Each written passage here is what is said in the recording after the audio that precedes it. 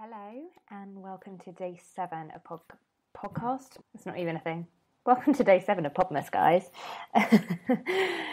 So today I'm going to talk about something that I feel a little bit uncomfortable about talking about, but hey ho, we're going to work with it. If you're one of my newsletter subscribers, you will have received an email on Sunday because I send emails out every other Sunday, just basically with musings. Sometimes I then go share that with the world, with the 10 people that read my blog. Jokes.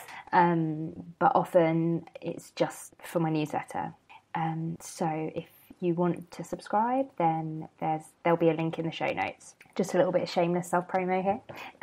But yes, I shared it with my newsletter first. But if you follow me on Instagram, you may have noticed on Instagram stories that I've been sharing a lot about my transition back to being vegan, and I've had a few questions about why and how, and just people interested to know. And I want to say first away. Oh my god, I can't speak at all today. I didn't have a very good night's sleep, so I apologise. I'm not even going to edit this, so we're just going to go with all of this nonsense. So I want to say first up, I am totally open to people asking me questions about being vegan. I am so happy to answer anything, help you if you want to become vegan, or give you any of my tips. I will answer your questions about why I decided to go vegan. However, the newsletter that I sent out was a bit of a tongue-in-cheek, I suppose, F you, to the people that are a bit judgy about my decision. Now, I'll probably put it out there and say it tends to be not people necessarily in the blogosphere. It's normally kind of old friends, family, that sort of thing. And I don't think it comes from a bad place at all. I think it comes from a place of insecurity, and people feel, not insecurity. No, I think people feel threatened when you make a decision that makes them feel bad, even though I'm not trying to make anyone else feel bad. I've just chosen not to eat animal products myself. But I understand, and especially, friends and family who might be going out to dinner with me, I suppose they're thinking, oh God, does that mean we have to eat? We all have to be vegan every time we see you? And no, obviously not. But I just wanted to record this as a Podmas episode because I thought it'd be a bit interesting, and I have had a bit of a reaction to the newsletter, like a good one, that people just found it funny or were interested in it. And I've got friends who are also trying to transition to being vegan, and I guess I just wanted to share. I guess that's my thing. Sharing's caring and all that. Okay, so why did I become vegan? So I used to be vegetarian. I was vegetarian for many years, and then I was vegan for about 18 months, and then I fell pregnant. Fun fact for you, my wedding was by the sea, and it was in this awesome fish and chip restaurant. Well, it used to be a fish and chip restaurant. Now it's a wedding venue. It was in a place called Whitstable, which is very famous for its oysters. And we had fish and chips and oysters and all the rest of it. And I had vegan gnocchi. I think there was only 2 of us at the wedding who didn't have fish and chips, and the bride was one of them. So I didn't even eat my own wedding meal. And everyone was like, oh my god, the fish and chips were amazing. And I was like, well, didn't eat them. Anyway, when I fell pregnant, and a little bit before actually, no, it was actually when I fell pregnant, I just didn't realise I was pregnant. I felt so sick in those first few weeks, and I suddenly started craving meat, anything. And that's not because I needed meat to survive. I think it was just the changes in my body and just feeling a bit nauseous and whatever. Anyway, and also I should say that I was working in an office at this point. I was a staff writer for the Express, so I was commuting, like a fairly long commute, and I was working crazy hours, like getting up at 5:30 in the morning and coming home at... I did shift, and that's what staff writing's like, so I would either do like a 7 till 3 or 3 till 11 p.m, and weekend shifts as well. So I was kind of working crazy hours, and I'm not really made for office work, so I found it quite tough. And so I was surviving on quite a terrible diet also. Anyway, I basically went full carnivore. And the whole way through my pregnancy, I think I didn't want to have to think about another thing apart from keeping my baby alive.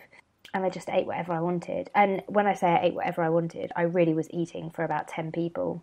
That's absolutely fine. So recently, so Anais is 7 months old and we're sleeping better. She's sleeping better. So therefore me and Ollie, my husband, are sleeping better.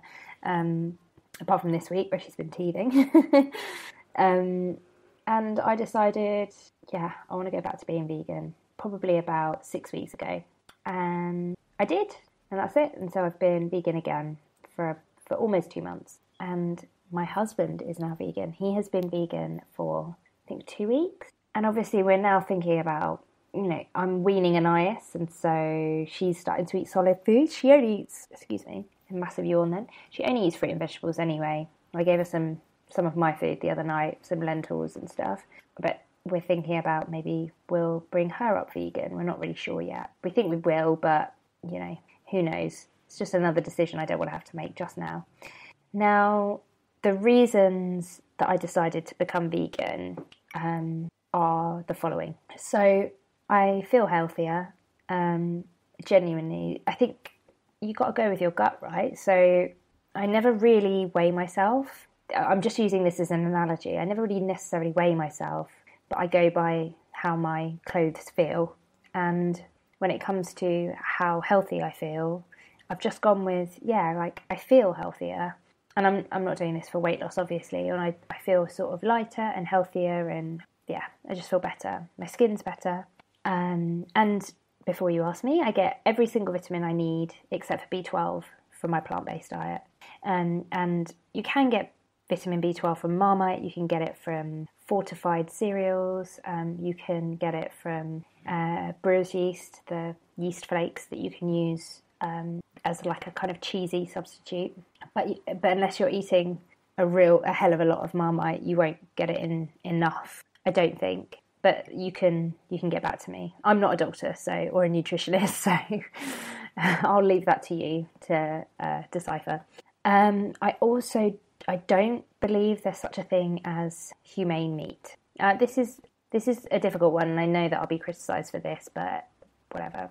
For me, an animal being slaughtered, it's never humane. An animal having a short life, which always ends in death, there's nothing humane about that. Animals are sentient beings. They feel pain, they feel emotion. So I don't love any food so much that I think I can eat it thinking that's okay, that animal died for me to eat this, whatever it is. Even cheese, and I really loved cheese. A bigger reason probably for my husband is animal agriculture, which is the number one cause and contributor to climate change. It's the number one reason for the degradation of the rainforests, which could completely disappear in the next 7, 8, 9, 10 years. It's also responsible for more greenhouse gas emissions than all worldwide transportation emissions combined. That's crazy, right? I think that's crazy. And that's even before you start talking about the difference between methane and CO2 emissions, because methane, as many people know, like cow farts basically, are far more harmful to the environment than CO2, and we can affect it. We can affect climate change really quickly by reducing our meat consumption. I also believe that eating meat this is a fact, eating meat is not sustainable. So much of our world is starving, right? So we know that in the West we completely gorge on meat. And I'm not just talking about the UK, obviously I'm talking about America, who consume meat in vast quantities, but basically the Western world. And it's not sustainable. We don't, animal agriculture already takes up like crazy amounts of the world. It takes up space, it guzzles water, which we're running out of. And if you don't believe me, then just Google it. Every single pound of beef requires 2,500 gallons of water. So every time you walk past a McDonald's or a Byron, just think about the gallons of water that one restaurant is consuming, and then think, oh, so if we run out of water in 10 years' time, was it worth it? Was it worth it for that burger? That, yeah, I don't know. I know, I hope this doesn't sound super judgmental, but, and I don't judge you for your decisions. Genuinely, I don't. I guess what I do judge is when people judge my eating choices and my diet choices and judge the reasons why I've chosen to be vegan. And, you know, I'm not perfect. I am 100% not perfect. I make mistakes, and sometimes I accidentally eat an animal product. I had honey the other day, and I forgot, like, well, actually, eating honey isn't vegan because bees don't produce honey naturally for humans. They produce it for themselves. So, you know, vegans don't eat honey. And not all of the makeup and in my disgusting amount of makeup in my cupboard, not every single piece is cruelty free at the moment. And yeah, there are things that I don't do right. But if you look at the definition of being a vegan, it's not about being perfect. I'm trying really hard every day to eat as vegan as I possibly can and make as many vegan choices as I possibly can. And I would rather do that and make a couple of mistakes every day than give up and have a carnivorous lifestyle again. That's my decision, and I don't judge you for yours. But if you do want to learn more about what it's like to be a vegan, if you want to try it out, then I would really recommend that you head over to Veganuary, VEGANUARY, which is veganuary.com, which is it's a not-for-profit set up to every January. Initially, it was set up that every January you sign up and it's a pledge and you try and go vegan for 4 weeks. But actually, you can sign up tomorrow and just do 4 weeks from now if you wanted to. And they send you really helpful resources. They'll send you tips and tricks and recipes every single day and give you information on films that you could watch or books that you could read. And really, really super useful resources like how to read labels, because actually that's really hard, is like how to read a label and find out if it's vegan or not. I found that hard, and I credit Veganuary with helping my whole family stick at being vegan. I would also recommend that you watch, there's a few documentaries on Netflix that are really good. There's one called Vegucated, there's one called Cowspiracy, and one called What the Health. They're all fantastic documentaries. And also, please feel free to tweet me, slide into my DMs. I'm at Wanderloose Blog on Twitter, on Facebook, on Instagram. And you can email me, lucy@wanderloose.com. You can head over to my website, wanderloose.com. And yes, I'm always happy to answer your question. I think that's it for today.